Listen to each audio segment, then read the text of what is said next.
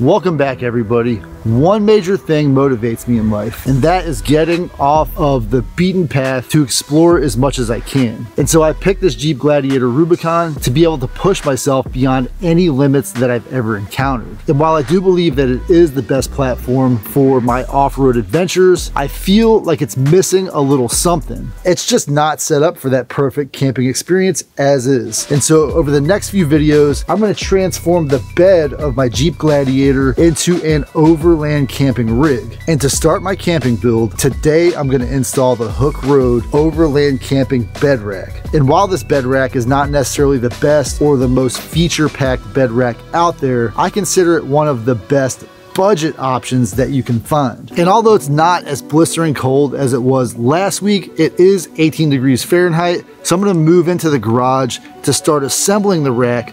That way, as I get some of the major components assembled, I can walk them out and install them in the bed. And I did mention earlier that this is one of the best budget options out there. So I want to point out that there was some minor damage to the packaging, and when I unboxed it, I did have one component that had a small paint chip right here. So I'm assuming this is supposed to be powder coated with some kind of textured finish, but there is a little paint chip right there. I would use this primer. However, I did note it is 18 degrees Fahrenheit. It's really only about 30 inside of my garage here. So this primer requires at least a 50-degree Fahrenheit ambient temperature to set. So I'm gonna go ahead and install with that paint defect, and that's also something I can monitor over the next few months and just see how good this thing holds up. So a quick tip before I do start the installs, I want to measure the distance in between the rails on the bed. That way I know just about how much spacing I want in between the feet on the rack.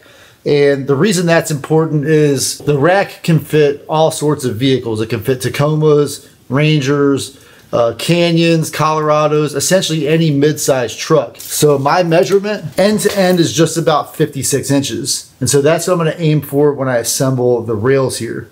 On top of that, I do wanna measure how high the vehicle sits. That way I can tell if the added weight of approximately 126 pounds from this rack induces any sag in the suspension. I'll call that an even 40. I've got the feet about 55 inches apart. That'll give me some wiggle room in the bed. So I've got my first arch essentially assembled, and now I'm gonna put these little foam feet, and this will prevent me from scratching up my bed as I slide these things in. Yep, push it in. There you go, perfect. So I totally could have done this by myself, but if you got two sets of hands, you might as well put them to use. I figured this was easier than assembling the entire thing and then lifting it into the bed, which also minimizes the risk of scratching up my bed if I have to complete this job by myself. So we have the perfect amount of bolts, washers, and nuts. And that's okay, but I did have two blemished bolts.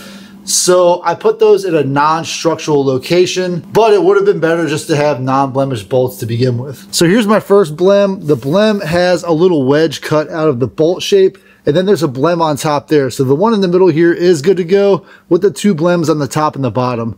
If I do add any accessories here, I assume that the bolts for those accessory clamps will help reinforce this location. But like I said, this is not a structural support area, so not something I'm too concerned with. My little buddy here helped me with all of the assembly. With the two of us and me stopping to film occasionally, it still only took a little over an hour. So 1.5 to 2 hours max. I feel like anybody with a minimal amount of mechanic skills can put something like this together in 1 or 2 hours max. So we measured the fender height at just about 40 inches when we started, and in all honesty, with the 126 pounds, it's still just about 40 inches.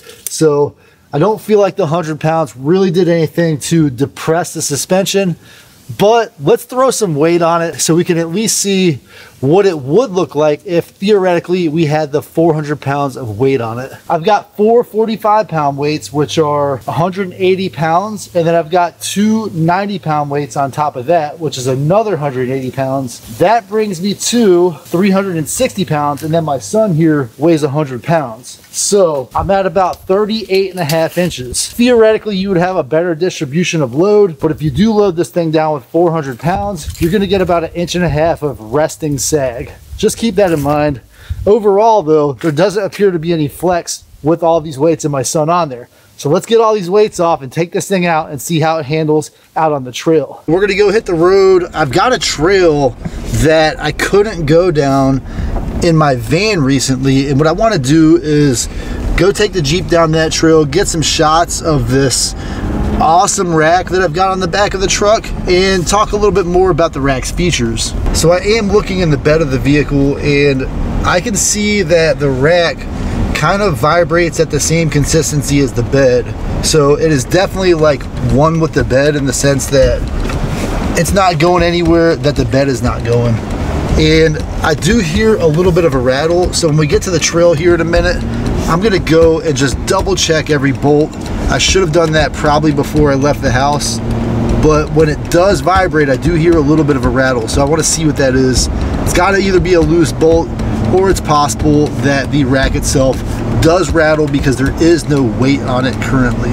Rushing a job always comes at a price, and I'm about to pay for it. What we will soon find out is that I should have pulled over immediately and thoroughly checked everything.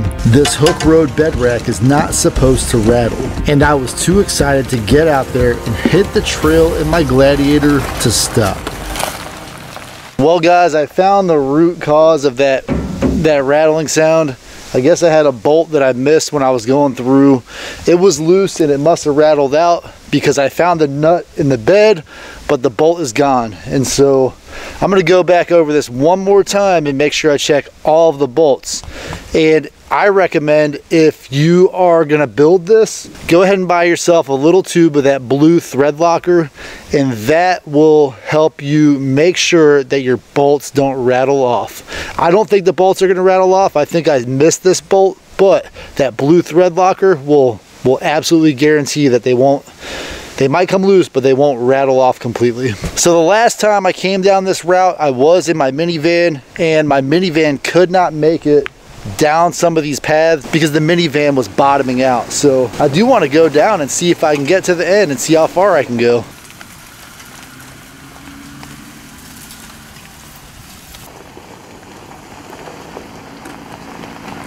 And there is just a little bit of snow on the ground still. Nobody's been out here since it snowed last week, but the snow is almost gone. So another consideration putting something like this on the bed is, as I get more and more accessories on it, I'm probably not gonna be able to run this thing through a car wash. I'll have to do either hand wash or use the sprayer to clean this thing up. And since I live on a dirt road, it's hard to keep the thing clean because every time I clean it, the first time I go down the dirt road, I get more dirt on it.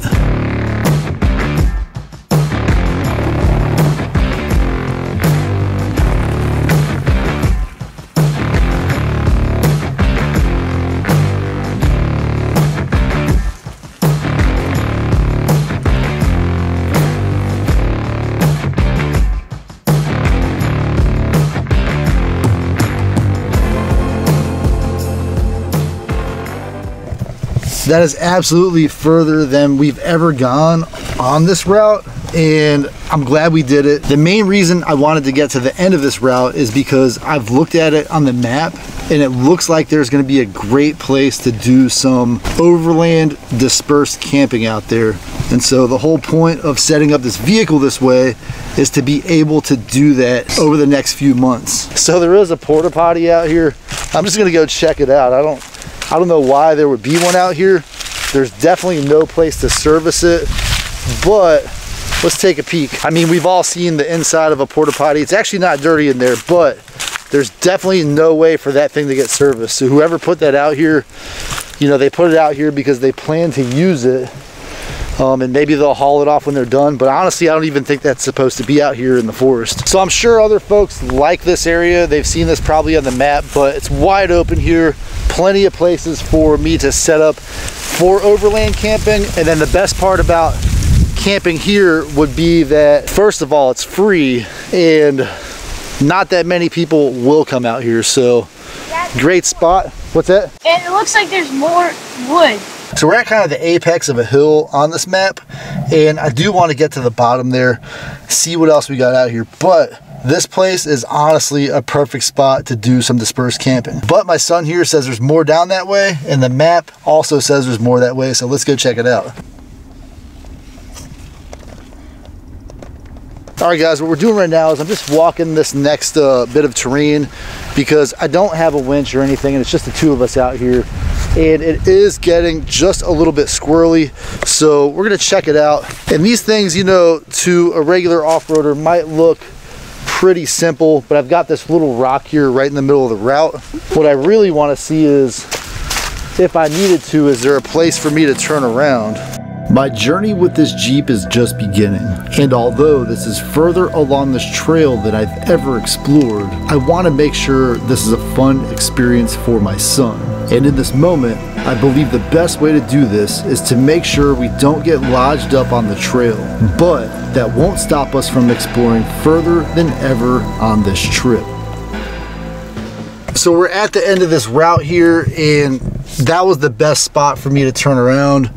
This place is tight, and I don't want to go off of the approved route, so I'm turning around here. We're gonna head our way back up. The only spot that I was really concerned with was where we got out and walked it a little bit ago, but I don't feel like it's gonna be any problem at all when I go into 4 low to get up that thing.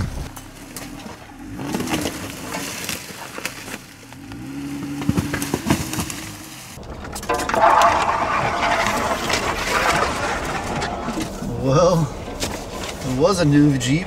Over the next few weeks, I plan to add a drawer system and then add my fridge into the bed here. And so as I get closer and closer to completing my overland adventure rig, then I will start camping in the Jeep. And if you have watched any of my previous content, you essentially know that that is the content that I love the most. It's getting a little dark, and I wanted to talk a little bit about the limitations that this rack has. Now, when I first had my vision of what my overland camper setup was going to look like, I envisioned one of those longer wedge-shaped tents that goes from the back of the bed all the way till the midpoint of the cab. But this rack is just a couple of inches short of flush of the cab level, and that's not necessarily an issue, but what that's led me to do now is start researching tents that will fold out from just using the back side here. And so I was hoping to get a hard shell tent that I could just pop up and pop down as necessary. Having a fold out tent will introduce another step in the process when I set up my camper. I did pick the larger size. There's also a 12-inch height, which is just a little lower of these bed racks. And the reason I picked that is I'm about to install in my next video or two the drawer system that goes under the rack. And then between that drawer system and my refrigerator, I'll be able to slide out and open the refrigerator using this taller rack, whereas if I had picked the shorter rack, I wouldn't have that extra room in there. So that's why I went with this taller rack. Additionally, I drove this vehicle back and forth to work every day this week, and that rack, now that I have gone through, double checked all the bolts, is rock solid. It doesn't make any noise, it doesn't rattle, it doesn't crinkle, any of that stuff.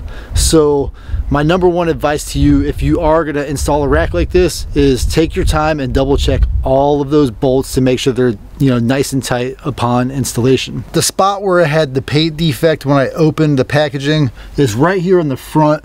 I'm going to monitor that over the next few months. As someone who likes to test these things and know what their limits are, for me that's actually a benefit, so that I can see, hey, a year from now, 6 months from now, how it's holding up.